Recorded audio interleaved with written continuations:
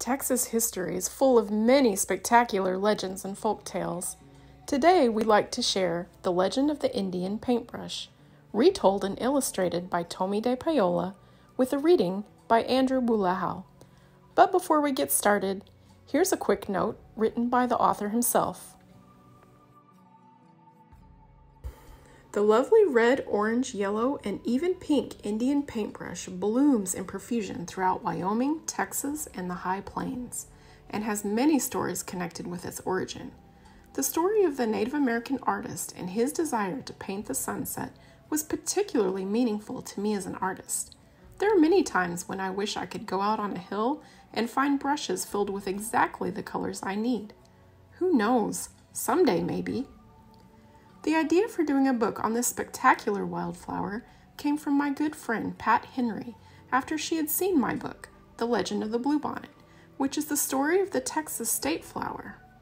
Pat is from Wyoming, where the Indian paintbrush is the state flower.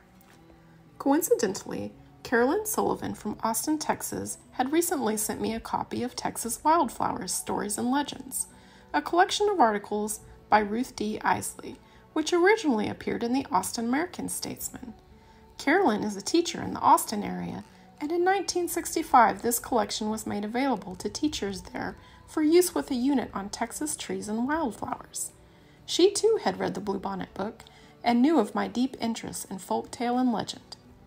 The Indian paintbrush is a familiar flower to Texans, and in the book I came across a brief and interesting account of how the wildflower got its name.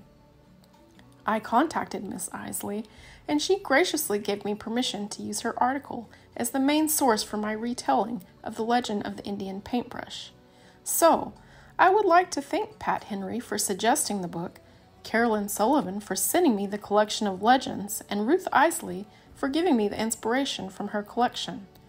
I would also like to thank and acknowledge Lady Bird Johnson, the former First Lady, whose untiring efforts have not only made her home state of Texas a symphony of color with its wildflowers, but have encouraged other states throughout the country in the preserving and growing of native wildflowers to beautify the countryside. Tommy de Paola. Hi everyone, my name is Drew. I will be reading The Legend of the Indian Paintbrush by Tommy de Paola. Many years ago, when the people traveled the plains and lived in a circle of teepees, there was a boy who was smaller than the rest of the children in the tribe. No matter how hard he tried, he couldn't keep up with the other boys, who were always riding, running, shooting their bows, and wrestling to prove their strength. Sometimes his mother and father worried for him. But the boy, who was called Little Gopher, was not without a gift of his own. From an early age, he made toy warriors from scraps of leather and pieces of wood, and he loved to decorate smooth stones with the red juices from berries he found in the hills.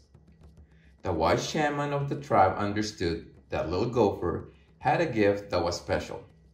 Do not struggle, Little Gopher. Your path will not be the same as the others. They will grow up to be warriors. Your place among the people will be remembered for a different reason. And in a few years, when Little Gopher was older, he went out to the hills alone to think about becoming a man, for this was the custom of the tribe. And it was there that a dream vision came to him. The sky filled with clouds, and out of them came a young Indian maiden and an old grandfather. She carried a rolled up animal skin, and he carried a brush made of fine animal hairs and pots of paints. The grandfather spoke, "My son, these are the tools by which you shall become great among your people. You will paint pictures of the deeds of the warriors and the visions of the shaman, and the people shall see them and remember them forever." The maiden unrolled a pure white buckskin and placed it on the ground. "Find a buckskin as white as this," she told him. "Keep it, and one day you will paint a picture that is pure as the colors in the evening sky." And as she finished speaking, the clouds cleared and the sunset's great beauty filled the sky. Little Gopher looked at the white buckskin, and on it he saw colors as bright and beautiful as those made by the setting sun.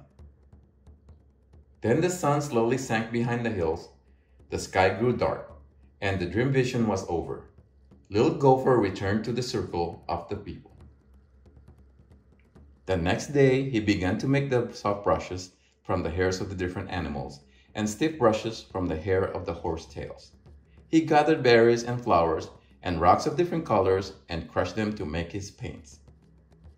He collected the skins of animals which the warriors brought home from their hunts. He stretched the skins on wooden frames and pulled them until they were tight. And he began to paint pictures of great hunts, of great deeds, of great dream visions, so that the people would always remember.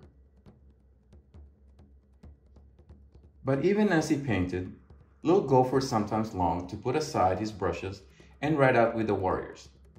But always he remembered his dream vision, and he did not go with them. Many months ago, he had found his pure white buckskin, but it remained empty because he could not find the colors of the sunset.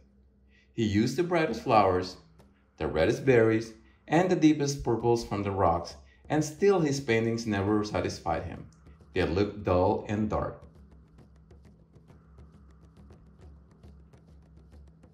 He began to go to the top of the hill each evening and look at the colors that filled the sky to try and understand how to make them. He longed to share the beauty of his dream vision with the people. But he never gave up trying, and every morning when he woke, he took out his brushes and his pots of paints and created the stories of the people with the tools he had. One night as he lay awake, he heard a voice calling to him, "Because you have been faithful to the people and true to your gift, you shall find the colors you are seeking. Tomorrow, take the white buckskin and go to the place where you watch the sun in the evening. There on the ground, you will find what you need."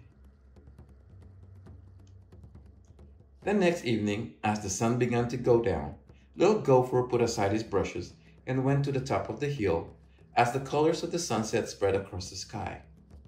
And there, on the ground all around him, were brushes filled with paint, each one a color of the sunset. Little Gopher began to paint quickly and surely, using one brush, then another. And as the colors in the sky began to fade, Little Gopher gazed at the white buckskin, and he was happy. He had found the colors of the sunset. He carried his painting down to the circle of the people, leaving the brushes on the hillside.